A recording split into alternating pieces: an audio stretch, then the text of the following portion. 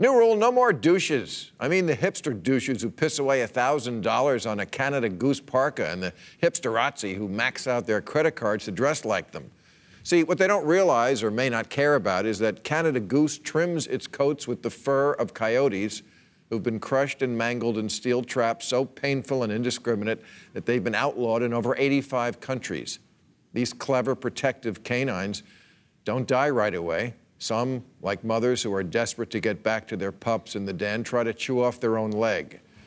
If they don't succeed, they're strangled or beaten to death by the assholes who set the traps. If they do, they die later anyway of blood loss, infection, shock, or gangrene. But this shitty outfit isn't content to kill coyotes. It stuffs its jackets with the down feathers of geese it also murders. They're grabbed by the neck, stepped on, and crammed into crates so crowded they make clown cars look like Cadillacs. Geese are gentle and loyal and mate for life, but there's no happily ever after at the slaughterhouse. Instead, they're alive and filled with terror when they're stunned and shackled and their throats are slit.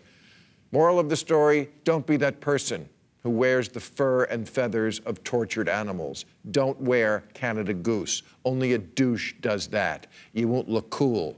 You'll look cold. Thank you.